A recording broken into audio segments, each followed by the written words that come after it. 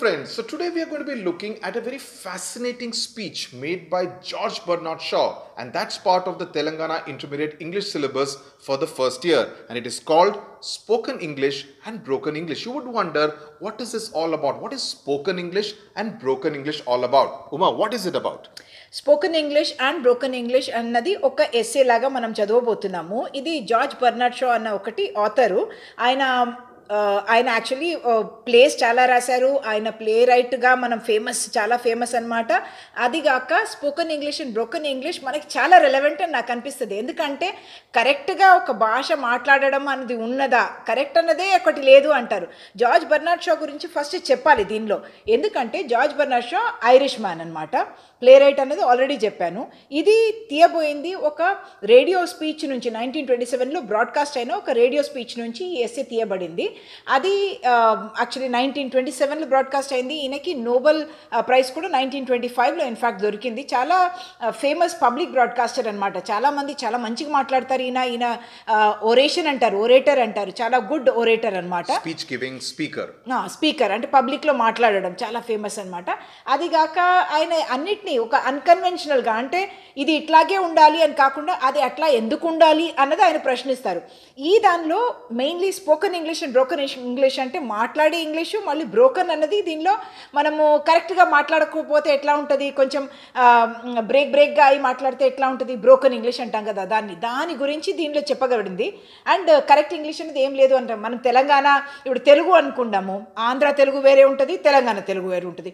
ఇది కరెక్టా అది కరెక్టా అని ఎప్పుడు వాదనలు వస్తూ ఉంటాయి కదా. అట్లాగే ఈయన అంటారు కరెక్ట్ అన్నది ఏముండదు, మనం చెప్పేది వేరే వాళ్లకు అర్థం కావాలి, అదే మెయిన్. కానీ ఇది కరెక్ట్ అనేది మీరు అనుకోకండి. అందుకని మనమంతా ఇప్పుడు తెలుగులో పుట్టిన వాళ్ళం అంటే తెలుగు కరెక్ట్ మాట్లాడతాం, కానీ ఇంగ్లీష్లో పుట్టలేదు కదా.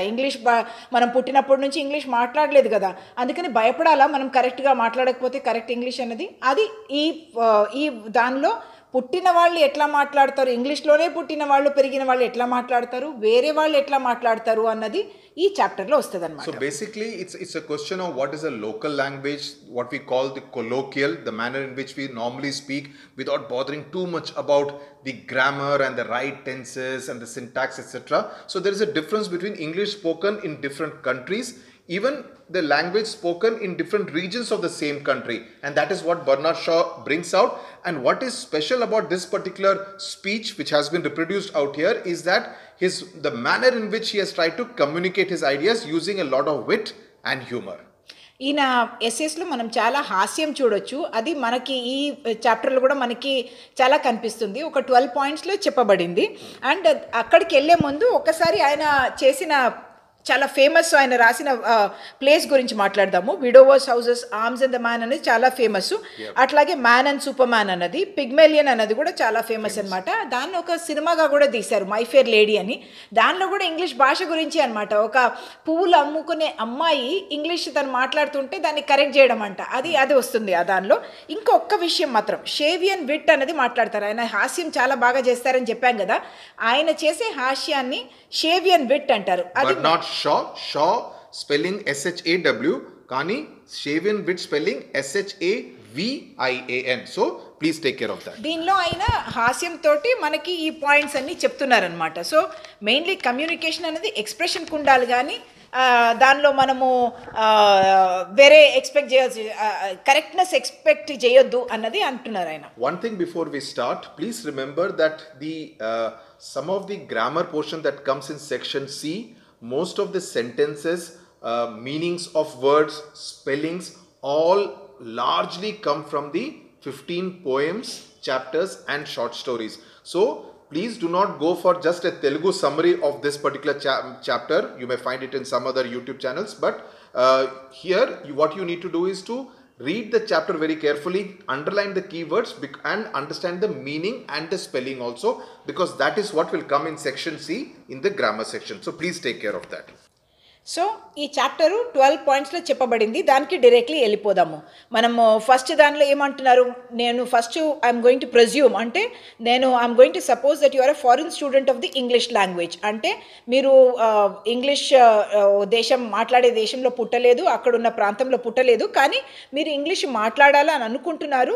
అది ఎందుకు అనుకుంటున్నారు, వేరే వాళ్ళు ఇంగ్లీషే వాళ్ళకి తెలుసుంటే, బ్రిటిష్ కామన్వెల్త్ అని అంటున్నారు, ఆర్ ఇన్ అమెరికా మీరు వెళ్తే అక్కడ వాళ్ళు మీరు చెప్పేది అర్థం చేసుకోవాలన్నది. కామన్వెల్త్ అంటే ఏంటంటే, బ్రిటిష్ కామన్వెల్త్ అన్నది వాళ్ళకి చాలా కాలనీస్ ఉంటాయి కదా. బ్రిటన్కి మనము ఆస్ట్రేలియా, ఇండియా కూడా ఒక టైంలో కాలనీనే, అవన్నీ కలిపి కామన్వెల్త్ కంట్రీస్ అంటారు. అంటే అక్కడ ఇంగ్లీష్ తెలిసిన భాష ఉంటుంది. అందుకని మనం అక్కడ ట్రావెల్ చేసేటప్పుడు అమెరికా కానీ ఆస్ట్రేలియా కానీ which were ruled by the British, so therefore English was spoken in those countries, so that they are known as the group of Commonwealth countries. The Commonwealth Games is also played by these member countries. And మీరు నేటివ్గా కూడా ఉండొచ్చు అన్నది. Native అంటే ఆ ప్రాంతానికే ఉన్న మనిషిని native అంటారు. లేకపోతే ఇంగ్లీష్లో కూడా వేరే ఉంటుంది. Are you can be provincial are కాక్నీ dialect of which you may be a little ashamed అంటారు. ప్రొవిన్షియల్ అంటే ఒక ప్రాంతానికి చెందిన యాక్సెంట్ వేరేలాగా ఉండొచ్చు. మనం అంటాం కదా, తెలంగాణలో వేరేలాగా ఉంటుంది, ఆంధ్రలో వేరేలాగా ఉంటుంది అంటది. ఒక్కొక్క చోటకు ఒక్కొక్క యాక్సెంట్ ఉంటుంది అనమాట. కాక్నీ డైలెక్ట్ అంటే ఏంటంటే, ఈస్ట్ లండన్లో యూజువలీ మాట్లాడే భాషని కాక్నీడ్ అంటారు. అది యూజువలీ వర్కింగ్ క్లాస్ వాళ్ళు మాట్లాడే డైలెక్ట్ అంటే అది యాక్సెంట్ ఎట్లా ఉంటుంది, వేరేలాగా ఉంటుంది అనమాట. దాన్ని కాక్నీ అంటారు. అది చాలా సొఫిస్టికేటెడ్, మంచి చదువుకున్న వాళ్ళు చదువుకున్నది కాదు అన్నట్టు ఉన్న దానికి కాక్నీడ్ అంటారు. అందుకని మీకు కొంచెం సిగ్గు కూడా అనిపించవచ్చు.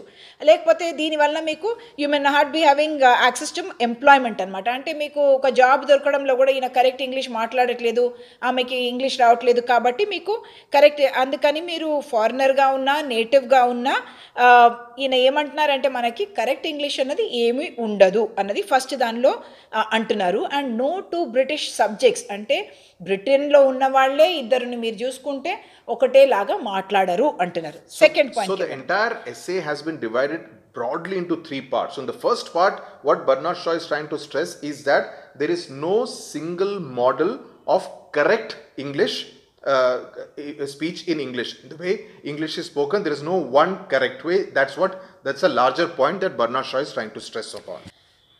ఈ ఎస్సేలో సెకండ్ పాయింట్లో ఏమంటున్నారంటే, బీబీసీ అన్నది ఒక రేడియో స్టేషన్స్ ఉంటాయి, దానికి టీవీ ఛానల్స్ కూడా ఉంటాయి, ఇంగ్లీష్లో మాట్లాడతారు. అందరూ కామన్గా అనుకుంటూ ఉంటారు బీబీసీ అంటే మంచి ఇంగ్లీష్ ఉంటుంది అని. దానిలో ఒక కమిటీ ఫామ్ చేశారట. దానిలో జార్జ్ బర్నార్డ్ షా కూడా ఒక మెంబరు. దానిలో చాలా మంచి పేరు ఉన్న వాళ్ళంతా ఉన్నారు, కానీ వాళ్ళంతా కూడా ఒకరు ఏం అగ్రీ చేయరు అన్నది దానిలో వస్తుంది. Because the kind of English that is spoken on the BBC, be it the TV channels or the radio stations, is almost taken as a yardstick, a benchmark. For instance, when you talk about written English, you speak about the Hindu newspaper as some kind of a benchmark or where good English is spoken. Similarly, the kind of English which is spoken on BBC, radio or TV is taken as some kind of a yardstick. Okay, దానిలో ఎవరు ఉన్నారు అన్నదానికి ఇక్కడ ఒక sentence ఇస్తున్నారనమాట. Hour chairman is the poet laureate who is not only an artist who's materials are the sounds of spoken English but a specialist in there pronunciation. Actually ఈయన మనం చెప్పాం కదా, చాలా సర్కాజం వాడతారు, విట్ వాడతారు అన్నది. ఇక్కడ వ్యంగ్యం వచ్చిందంట అనమాట. Hour chairman is a poet laureate అనాలి మనం మామూలుగా అంటే, కానీ ఇక్కడ ఈజ్ ది పోయట్ లారియట్ అంటే. Normal grammar we would say our chairman is a poet laureate because there will be many poet laureates, right? But here he wants to be a little sarcastic about this particular chairman. So he's saying our chairman is the poet laureate. He's almost being sarcastic about this chairman. Is the poet laureate who is not only an artist. అంటే ఆయన artist లాగా అట. ఆయన ఏంటి వాడతారు దానికి, artist ఏం వాడతారు ఇక్కడ, సౌండ్స్ ఆఫ్ స్పోకెన్ ఇంగ్లీష్ అంటే దానిలో sounds of spoken English and దాని ప్రొనౌన్సియేషన్లో కూడా ఆయన చాలా స్పెషలిస్ట్ అని చెప్తున్నారు. అదొక సర్కాజంగా, అంటే అంత పెద్ద పేరున్న వాళ్ళు ఈ కమిటీలో ఉన్నారు అన్నదానికి ఆయన అంటున్నారనమాట. నన్ను కూడా ఎందుకు సెలెక్ట్ చేసుకున్నారంటే, నేను కూడా కొన్ని ప్లేస్లో రిహర్సల్స్ చేసేటప్పుడు ఇట్లా మాట్లాడాలి అట్లా మాట్లాడాలి అని చెప్తాను కాబట్టి నన్ను కూడా దానిలో చేర్చుకున్నారు అని అంటున్నారు. అండ్ నేను కూడా పబ్లిక్ స్పీకర్ అన్నది ఆయన మనకు మళ్ళీ చెప్తున్నారనమాట. బట్ థర్డ్ పాయింట్కి వస్తున్నాం. That committee nose as much us anyone knows about English speech. అంటే మీకు మాకు తెలిసినంతే వాళ్ళకు కూడా తెలుసు అంటున్నారు ఆయన. And yet its members do not agree as to the pronunciation of some of the simplest and commonest words. అంటే దీనిలో వాళ్ళు ఇంత మంచి పేరున్న వాళ్ళైనా వాళ్ళు కూడా అగ్రీ చేయరు, ఏం మాట్లాడాలి, ఏది కరెక్ట్ ఏది కరెక్ట్ కాదు అన్నది అగ్రీ చేయరు. Any words pronunciation, the members themselves don't agree. The two simplest and commonest words in any language are yes and no. Agree? Yes and no are the most simple and the most commonly used words. Kada? But no members of the committee pronounce them exactly alike. So even how I say yes, somebody else may say yes, somebody else may say yes. So the pronunciation of just a simple word like yes and no can also differ from one person to another person. So దీనిలో ఏమంటున్నారంటే అందరూ yes and no చెప్పేది కూడా వేరేలాగా ఉంటుంది కాబట్టి దానికి కరెక్టా రాంగ్ అని ఎట్లా చెప్తాము అంటే వేరే వాళ్ళకి ఇది అర్థం కావాలి. It should be ఇంటెలిజిబుల్ in every English speaking country అంటే వాళ్ళకి అర్థం కావాలి. But would stamp the speaker is a cultivated person as distinguish from an ignorant and illiterate person. అంటే అది మాట్లాడేటప్పుడు ఎట్లా అనిపించాలి, మనకు కొంచెం తెలుసు దీని గురించి, భాష గురించి అని. అండ్ మనము ఇగ్నరెంట్ అంటే మనకి అసలు అమాయకులం, మనకు ఏమీ తెలియని వాళ్ళని ఇగ్నోరెంట్ అంటాం. ఇలిటరేట్ అంటే నిరక్షరాస్యులను ఇలిటరేట్ అంటాం, అసలు చదువుకోలేని వాళ్ళను. అట్లా కాకుండా ఇట్లా ఉండాలి అన్నది ఆయన అంటున్నారు అనమాట. You will say, well, that is good enough for me. That is how I desire to speak, because that's what everybody believes, that how I speak is actually the right way. That's what most people believe. And మనం మాట్లాడే English వేరే వాళ్ళకి యాక్సెప్టబుల్గా ఉండాలి, కల్టివేటెడ్గా అనుకోవాలి. నాకు అసలు ఈయన చదువుకోనైనా అన్నట్టు నన్ను ట్రీట్ చేయకుండా ఉండాలి అన్నది, అంతే కావాలి మనకు అన్నది అంటున్నారు. కానీ But which member of the committee will you take as your model? There are Irish members, Scottish members, Welsh members, Oxford University members, American members, all recognizable as such by their differences of speech. So everybody's way of speaking English is very different. They differ also according to the country in which they were born. Now, as they all speak differently, it is nonsense to say that they all speak correctly. All we can claim is that they all speak presentably, and that if you speak as they do, you will be understood in any English speaking country and accepted as a person of good social standing. I wish I could offer you your choice among them as a model, but for the moment I am afraid you must put up with me, an Irishman. So he's being humorous here, that you can actually, all of them will be understandable, presentable in any English speaking country, and I could present any one of you, but for the moment he says you'll have to put up with me, I am an Irishman, so you will have to put up with my English. అంటే ఇక్కడ హాస్యం వాడి ఆయన ఏమంటున్నారంటే వేరే countries ఉన్నాయి, అందరు English మాట్లాడే వాళ్ళే, కానీ వాళ్ళు ఒక్కరు కూడా ఒక్కరితోటి సేమ్గా ఉండదు. కానీ ఇది కరెక్ట్ అది కరెక్ట్ అని అనలేము. ఏమనుకోవాలంటే మాట్లాడే ఇంగ్లీషు భవ్యంగా ఉందా, మంచిగా ఉందా అని అనుకోవాలి, వేరే వాళ్ళకు అర్థం కావాలి, అంతే మనకు కావాలి. నేను ఐరిష్మన్ కాబట్టి నేను ఇక్కడ మీరు నన్ను వింటున్నారా అన్నట్టు అంటున్నారు. I have said enough to you about the fact that no two native speakers of English speak it alike.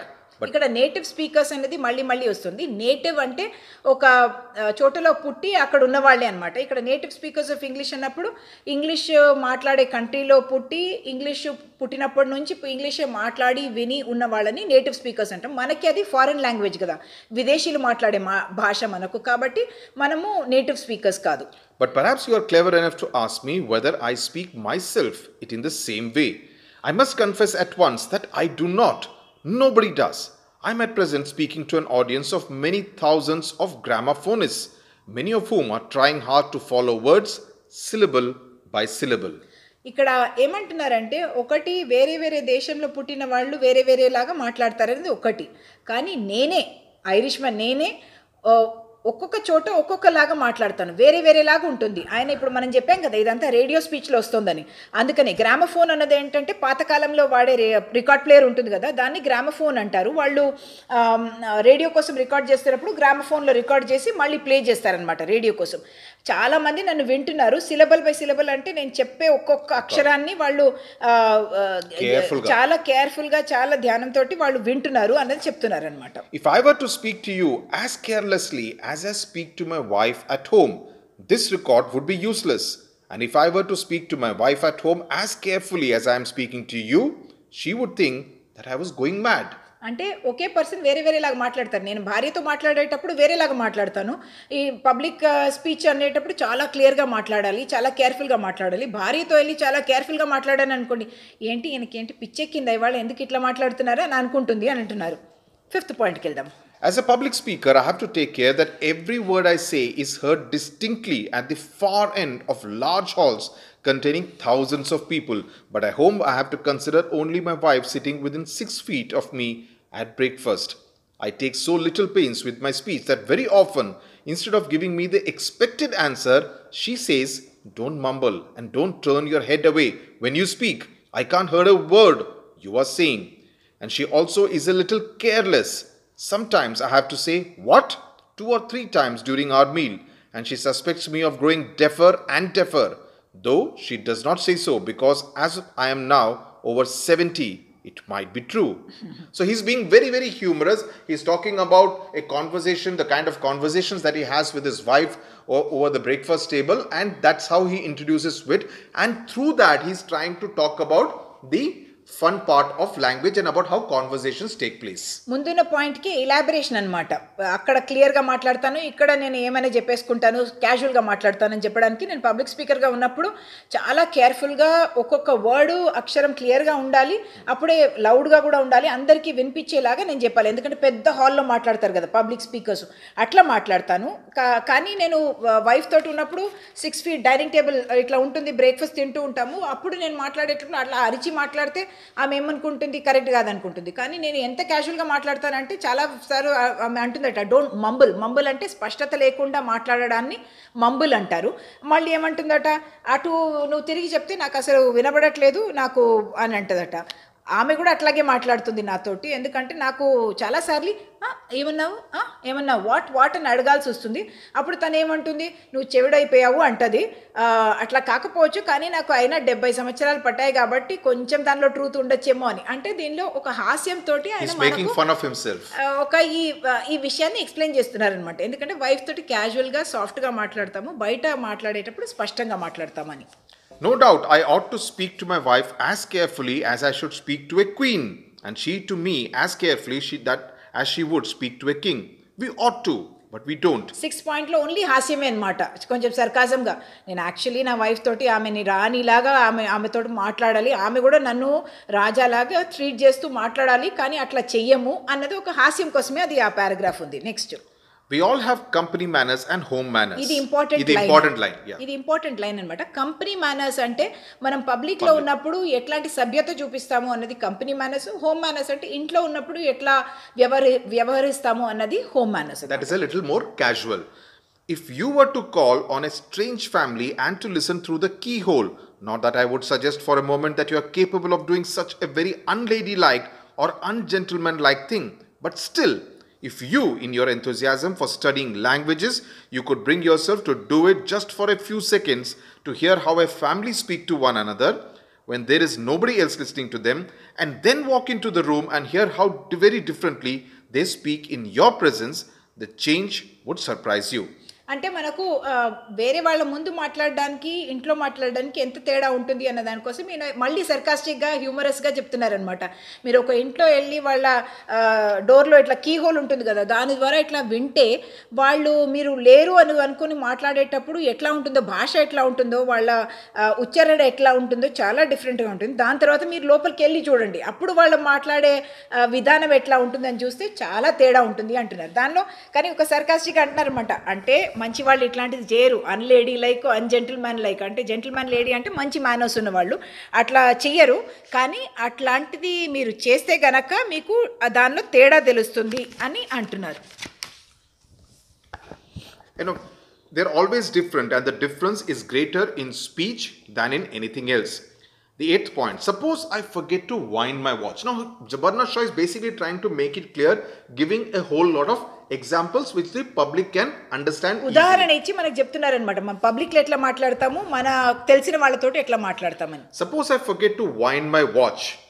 Wind అంటే ఇట్లా ఓల్డ్ స్టైల్ వాచ్, అది అట్లా అది దానికి స్క్రూ ఇస్తాం కదా, ఇట్లా దాన్ని అంటారు. Not the now the watches are all battery operated. Earlier you had to wind your watch every morning so that it runs for the next 24 hours. Suppose I forget to wind my watch and it stops and I have to ask somebody to tell me the time. If I ask a stranger, I say, "What o'clock is it?" The stranger hears every syllable distinctly. But if I ask my wife, all she hears is "clockst." That is good enough for her, but it would not be good enough for you. So I am speaking to you now much more carefully than I speak to her. But please don't tell her. మళ్ళీ హాస్యం అనమాట. వేరే వాళ్ళతోటి నేను time అడగాలనుకోండి, వాళ్ళ watch wind చేసుకోలేదు అంటే screw చేసుకోలేదు, కరెక్ట్ టైం పెట్టుకోలేదు అంటే what oh clock is it అంటాను. కానీ వైఫ్లో వాట్ క్లాక్ ఇస్ ఇట్ అంటే అది అర్థం కాదు వాళ్ళకు అన్నది అంటున్నారు. కానీ వైఫ్కి అర్థమైపోతుందట, బయట వాళ్ళకి అది అర్థం కాదట. I'm now going to address myself specially to the foreign hearers. Once more I'm going to point out, foreign hearers అన్నది ఉండదు, ఆడియన్స్ అన్నది ఉంటుంది. కానీ ఈయన క్యాజువల్గా, ఈయన ఎప్పుడు బర్నాడ్ షాది ఒక స్పెషాలిటీ ఉంది, ఆయన simplification of language and spellings గురించి చాలా మాట్లాడారు. దానికి భాగంగానే ఇక్కడ ఫారిన్ హియరర్స్, హియర్ చేసేది మనం చెవితోటి కదా, హియరర్స్ అని దాన్ని ఒక నౌన్ చేశారు ఆయన. I have to give them another warning of quite a different kind. If you are learning English because you intend to travel in England and wish to be understood there, do not try to speak English perfectly, because if you do, no one will understand you. ఇప్పుడు ఆయన advice ఇస్తున్నారు, మనం foreigners, మనకి English రాదు, మనం అక్కడ travel చేసేటప్పుడు వాళ్ళు అర్థం చేసుకోవాలి అని అనుకొని మనం నేర్చుకుంటున్నామంటే చాలా కరెక్ట్గా మాట్లాడాలి, నేను ఏం గ్రామర్లో మిస్టేక్ రాకూడదు, ప్రొనౌన్సియేషన్లో మిస్టేక్ రాకూడదు అని మీరు నేర్చుకుంటే అది తప్పు అంటున్నారు. ఎందుకు? I've already explained that though there is no such thing as perfectly correct English, there is presentable English which we call good English. But in London, 999 out of every 1,000 people not only speak bad English, but speak even that very badly. You may say that even if they do not speak English well themselves, they can at least understand it when it is well spoken. They can when the speaker is English. But when the speaker is a foreigner, the better he speaks, the harder it is to understand him. So he's actually making fun of the people in England. And this actually slight historical reference because he's an Irishman. Always there has been a rivalry between Ireland and England. So there is this good humored rivalry, which is what he's bringing about, and he's using that to make fun in the language, the English language spoken by the people where in the land where English was born. So that is what he's trying to make fun of. అంటే ఇంగ్లాండ్లోనే వాళ్ళు English బాగా మాట్లాడకపోతే, చాలా bad English మాట్లాడితే కూడా వాళ్ళకి అర్థమైపోతుందట. కానీ బయటోళ్ళు వచ్చి మంచి ఇంగ్లీష్ మాట్లాడారు అనుకోండి, అసలు అర్థం కాదు వాళ్ళకు అంటున్నారు. అంటే మీరు అక్కడ వెళ్ళేటప్పుడు మీ లాంగ్వేజ్లోనే మాట్లాడండి, బ్రోకన్ ఇంగ్లీషే మాట్లాడండి, అప్పుడే మీకు అని అది కూడా ఎక్స్ప్లెయిన్ చేస్తారు ఎందుకు అన్నది. Point number 10.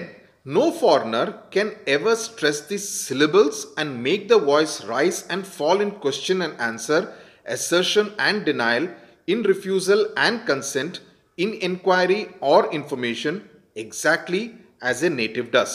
అంటే ఈయన ఏమంటున్నారంటే, ఒక ఫారినర్ వచ్చి వాళ్ళది ఎట్లా పైకి కిందికి మనం మాట్లాడేటప్పుడు మన టోన్ వెళ్తుంది కదా పైకి, మనం ఏమైనా చెప్పాలనుకుంటే ఎప్పుడు మనం సాఫ్ట్ అవుతాము, ఎప్పుడు హార్ష్గా మాట్లాడతాం, అవన్నీ టోన్లో తేడాలు వస్తాయి.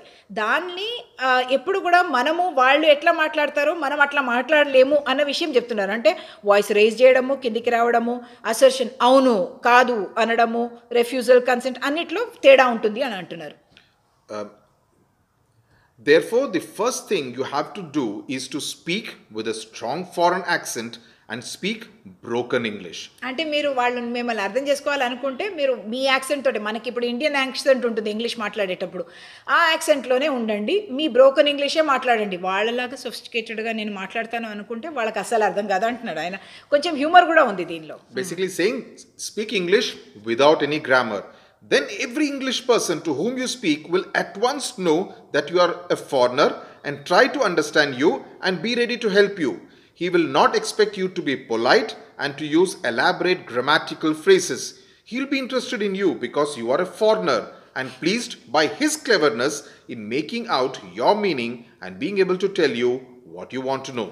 అంటే మీరు వాళ్ళలాంటి యాక్సెంట్ వాడకుండా మీరు ఎట్లా మాట్లాడతారో అట్లాగే మాట్లాడితే ఆయనకి అర్థమవుతుంది. ఎందుకంటే ఆయనకి ఫస్ట్ మీ దగ్గర ఎక్స్పెక్టేషన్ ఉండదు, మే ఐ డూ దిస్ అనేది వాళ్ళలాగా చాలా పొలైట్గా మాట్లాడడము, లేకపోతే గ్రామర్ కరెక్ట్గా ఉండడము, అవన్నీ ఆయన మర్చిపోతాడు. ఈయనకి రాదు ఇంగ్లీష్ కాబట్టి ఆయన ఏం అడిగారు అన్నది మాత్రం ఆయన మైండ్లో పెట్టుకొని ఏమంటాడంటే, ఆయన ఏమనుకుంటాడంటే మీరు మాట్లాడేది ఆయనకి అర్థమైతే ఆయన తెలివి అన్నది ఆయన తనకు తానే అనుకుంటారట.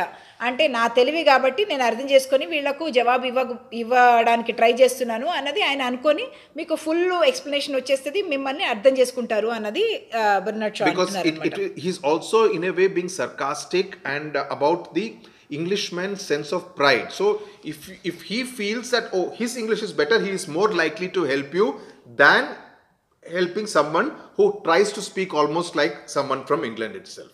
right? So he's also making a very snide remark about the practice, the personality of the typical English person. అంటే నెక్స్ట్ దానిలో కూడా దానికి ఒక ఎగ్జాంపుల్ ఇస్తున్నారు. If you say, will you have the goodness, sir, to direct me to the railway terminus at Charing Cross, pronouncing all the vowels and consonants beautifully, he will not understand you and will suspect you of being a beggar or a confidence trickster.